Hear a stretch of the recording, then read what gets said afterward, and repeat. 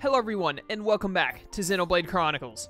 I've been doing more stuff off screen again. As you can tell, I'm level 32, so once again, I've gone up like 2 or 3 levels since last time. I got like 6 quests in a row, I think. Something around there. That gave 1,500 experience, or something like that. So I got a ton of experience from those missions. I was playing Shulk, Dunban, and Charla. I think there she is. I was about to say, like, where did my third person go? But I took out Rhine, which I think I said I would do at the end of the last one because he had, I think, the best affinity setup. I needed to get affinity between Dunban and Shulk. And after a lot of quests and a lot of presents, I did like all of the top 3 presents I had for Dunban and Shulk. I traded between Dunban and Shulk. So now Dunban has level 2 affinity with everyone. Rhine has level 2 affinity with everyone except for Shulk, who he has level 3 affinity. I think that's level 4 affinity. The pink heart is level 3, I think, so that should be level 4. And then Charla has level 2 affinity with everyone.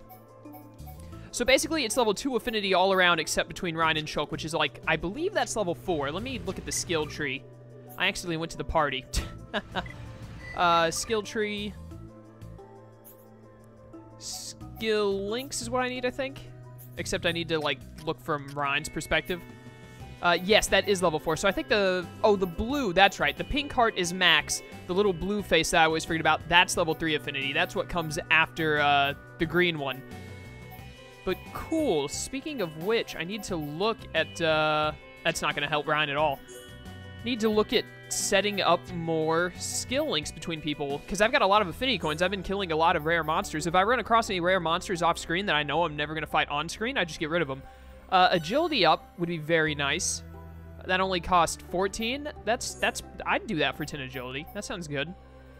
That doesn't matter. That doesn't matter either. Anything good from Dunban? That could be good, but I don't have enough coins for it. Increases aura time would also be nice, but again, not enough coins. So we're good with Rhine for now. Let's look at Charla. I think that heals the party slightly after chain attack. More HP is restored when reviving. Restores HP to an encouraged ally. Healing arts restore more HP. Okay, do I have... Charla... Oh, no, wait, this is Dunban. I want to do Charla really quick. When Charla gets to level 3 affinity, she'll be able to get that from Shulk, the one that heals more HP from healing arts. That's going to be really handy for her. And it's only 8. Slightly after chain attack doesn't really matter. More HP is restored when reviving a party member. I guess that's good. May as well. I don't really see why I wouldn't. That is 20 coins, though. I might take that off, depending. This would allow Charlotte to put on heavyweight armor. That's something to look into. So if I want anyone to equip heavyweight armor, but they don't have the skill for it themselves, then they just have to have an explosion mark skill in their skill link tree with Rhine. Attack power wouldn't be too bad, but that's not really good for Charla specifically, and Dunban doesn't have any skills unlocked yet. I guess that'll be cool. Whatever. Doesn't really matter. Rhine, I think I'm waiting on people to get more skills that go with Rhine well. Dunban, where's the, who is it? Is it Charla that has the increased agility? Yes, it is. And I have to get one more level of affinity with her for Dunban to be able to take that skill, because that's what I wanted. All right, so there's nothing Charla has that Dunban can even use right now. That is useful, at least. So that doesn't matter. I can't do that with Shulk. It has to be a circle. More HP when reviving a party member is okay. So is healing the party after a chain attack. May as well. And then with Rhine, increases max HP. That's nice. And then increases attack power of equipped weapon. That's actually really nice for Dunban. Alright, I have so many coins with Shulk. Surely there is something that I can be equipping here. I may as well, if nothing else. And then the increased agility is very nice.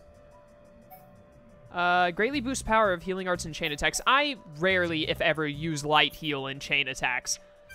So, alright, cool. Did a little bit of that. Also, I've unlocked... Whoops, I accidentally went back to skill tree. I've unlocked a few arts while off screen. I'm still going to hold on to my AP for a bit longer, despite having so much of it. I want to get to, like, 5 digits. Like, 10k on Dunban, and then I'll probably just use it a ton. But, as you can see, I got 2 new ones, Tempest Kick and Serene Heart. And I actually looked at them earlier. I do want Serene Heart. It ups my accuracy and invasion for 15 seconds, and it does it to it does it by 50%, and then if my health is low, it does it by 75%.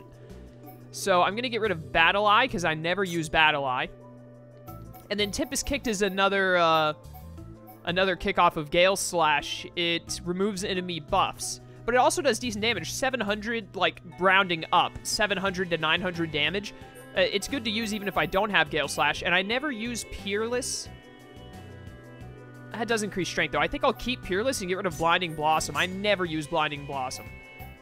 The only time I would want Blinding Blossom is if I'm not using Rind and I really want Dunban to be full-on aggro tank. But even without Blinding Blossom, like, I've been fighting off-screen with Shulk, Dunban, and Sharla. The aggro is normally on Dunban anyways, without having to take aggro from other people. It rarely shifts off of him, from how I've been playing at least. So let's do that. And then I think Shulk got Battle Soul, and I don't like Battle Soul at all. It fills the talent gauge by 25% for 50% of your HP. Does that? It does increase the percent amount if you start leveling it up, but I never use Battle Soul. So I guess I'm going to leave it on for now. I was considering just taking it off so it's not even there, but I guess I'll leave it. I'll probably never use it, though. I don't think Sharla got any new ones, did she? She got Head Shaker, Pistol Whip the enemy, inflicting Dazed. Pretty awesome. And Covert Stance, or that stops you getting aggro, reducing attack from enemies. That is very useful for her. Let's get rid of... What do I want to get rid of for this? This is a hard pick. I definitely want Covert Stance. I just don't know what over what. Heat Bullet raises tension, and tension, I have been told numerous times, is important.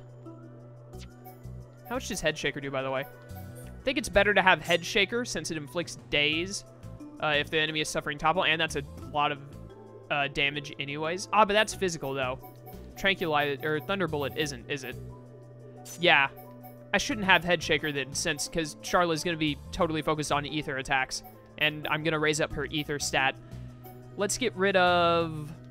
I'm torn between Heat Bullet or Shield Bullet. And it, okay, yeah, I think that just decided it.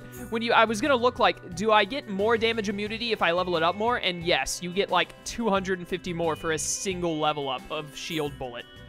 And it also ups the effect time by like 1.6 seconds and lowers cooldown by nearly 5. Yeah, I think I'm gonna get rid of the tension one. People in the comments, tell me if I'm being dumb or not. If there's one that you specifically would know, like, no, you should have gotten rid of this one. Let me know, and I might do that. I really feel like not gaining aggro is really important, though. I don't know. Tell me if I'm being dumb or not, and you may possibly sway my opinion. But anyways, before we go to finish up Tutorial Marsh, we're going to finish our goal for today, finish Tutorial Marsh, and then go back and look at Colony 6 so we can get started on the Colony 6 stuff. There was that one chain of quests we were doing about the whole getting the Ignas were trying to get the key to the Giant's Altar or something that's in the Exile Fortress, I believe. We have to go and kill like 5 diluted Ignas. I think that's what they're called. Something like that. We have to go and kill like 5 of those and stop them from getting the key. So we're going to go and do that, and they are over here. I figured out where they were off screen so that, you know, I wouldn't be wandering around for 10 minutes trying to find them on screen. But anyways, they're right through this little passageway here alongside the Exiled Fortress. Bum, bum, bum, bum, bum. Here they are. Diluted Igna, that's what it is. I think that's what I said, isn't it? 5 of them, we gotta kill them all. Let's go. I'm gonna stick without Rind for now. Might change that soon, because, you know, Rind is really good as the tank and all. Hopefully I don't end up regretting this, like, very soon. Die, I say. You cannot have 2, whatchamacallits at the same time. You cannot have 2 auras at the same time. So that's why I haven't immediately activated my, evasion one right off the bat. Oh, they're getting chain attacks. That's like really bad. I need to kill one of them immediately before they use that. I need you to die. Come here. You're not getting away. Stop trying to run. That's 1 down. All right. Everyone focus on this one, please. I'm gonna do Serene Heart. Shulk has actually taken all of the aggro somehow, probably because I was only attacking that one guy. Most of the battles that I was talking about where Shulk, like, never took the aggro as opposed to me was actually, like, single battles. Not multiple battles. So now that I think about it, with Stream Edge, Shulk probably does draw in more aggro than Dunban does because he hits so many enemies at once. But let's chain attack kill this guy, and then hopefully it'll carry over and hit some of these other guys too. Let's Stream Edge so you can hit everyone around, hopefully. I think he still only hit the one guy, which was a waste, but whatever. We are fine on HP. These guys are only level 25. We're 7 levels ahead. We're not going to have much trouble. Nice. This should be a fairly easy win. There's another one down. Let's focus on this one, everybody. I'm going to Gale Slash combo with Worldly Slash. There we go. Lower that strength along with the defense. Yeah, it seems like it's good even if you don't combo them off of Gale Slash. They're still good to just use period because they do decent damage. Which is good. I like that. I like that they don't need to be comboed off of Gale Slash to do good damage. That's 3 down, 2 to go. Gonna up my auto attack speed with haste so I can hurry up and get to this, whatchamacallit right here.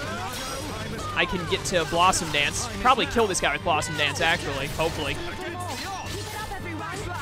Blossom Dance does so much damage. It would be really good if I could get some, like, once I get armor with slots for Dunban, if I could get some skill links for it as well. I don't know if anyone has any skills that can up the talent gauge refill thing, but if I could reload Blossom Dance faster, I feel like that'd be really worthwhile. I'm gonna backslash even though it's from the front. Yeah, it still does 5,000 damage. Oh, crud, I wasn't... Charlotte, what was the deal there? Oh, she's using Cool Off. I need to get into the habit of looking at Charlotte as, I should have Worldly Slash comboed there. I need to get into the habit of looking at Charlotte before doing chain attacks to make sure she's not doing something that prevents her from doing it. I also need to get into the habit, I've been playing as Dunban a lot off-screen as well as the last, like, 2 sessions, I think. I need to get into the habit of, oh, do I have to pick something up here? It's next to, dig out key next to another tree. All right, we got the giant's key. What do I need to do now? Investigate the altar on the roof of Exile Fortress in Satoral Marsh. Ah, great. So I bet I gotta go back in the, gotta go back through the back door. As you can see, I've done a lot of Satoral Marsh quests. I also went back and did a few on Tefra Cave, as well as the Bionis Leg and whatnot. What was that new one? Oh, right, I haven't done that one yet. I remember that one. I looked at it and then decided to do it later. This one, Colony 6, I went and found the Nopon coin that we had to return. I think I actually accepted that quest on screen when we first got to Colony 6. But they've moved inside of Colony 6 now because the doors are open, and I didn't want to walk into Colony 6 without doing it on screen first, because I don't know if any cutscenes or anything like that are going to happen. Also, I went back to Colony 9 to look for a few more quests. I got like 2 or 3 of them back there, so I got those done. Because you have to, like, the more quests you do in an area, you raise your affinity with the actual area, and that unlocks more quests. And I think you have to raise affinity with areas to later unlock the quests that let you get more skill trees. I know, I'm pretty sure at least, I want to say I know, but I'm going to say pretty sure instead, that Shulk's, it's either his 4th or his 5th skill tree you unlock by having enough affinity with, by doing a quest in Colony 9 that you have to have like 4 affinity to get, or something like that. Stupid bird. I have fought so many of these missed Rogals while doing missions. I forgot that they can't be affected by, break, so I should combo Worldly Slash there. There's a lot of stuff I know I should do that I just don't think to do. I also now have to get into the habit of, when I was playing as Dunban before, I never used whatever was over here and then whatever was over here, Blinding Blossom and the other thing. So now I have to get used to, like, I need to throw out Tempest Kick just to deal damage, even if I don't use it in combination with Gale Slash. Those Rogals are still giving me very nice experience in AP. Surprisingly. Where? I forgot where the ascension point is to get up to the back door. It's that right there, isn't it? Yeah, it's that path right there. It's right over here. All right, cool. I got it. As Ryan would say, I know, I know. Man, I haven't heard, in the like 2 hours of quest grinding I did off screen, Did not hear its Rhyme time a single time. Feels weird, man. Actually, no, that's a lie. I had to fight a signature monster. It was like level 29. It was this, it was like a Mist Rogel special enemy. And it was actually pretty difficult, so I had to switch in Rhine in place of Shulk, because everyone was too Glass Cannon-esque. I need people to do more damage. Do I go back in the rear door here? I still, even at level 32, there's no way I can win this fight. Am I supposed to come in here? It said it's on the roof, right? Is there like a pathway somewhere that I can take up without them seeing me? Or do I need to take a different path? Is there like a door or something? Oh, Wall of Sin. Hello.